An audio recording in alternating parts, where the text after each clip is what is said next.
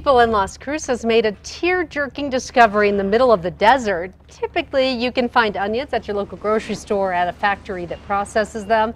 But thousands of onions ended up in the middle of the desert just 2 miles away from the airport near Frontage Road. They're good. They're all different sizes. They're all different shapes. I've got stew onions, regular onions, all different sizes. So, I mean, they're all real good onions still. You find a couple of them that are soft, but those you just toss off to the side. The coyotes will eat them. So where did they all come from? Barker Produce says it donated the onions to a rancher who wanted to use them to feed his cattle.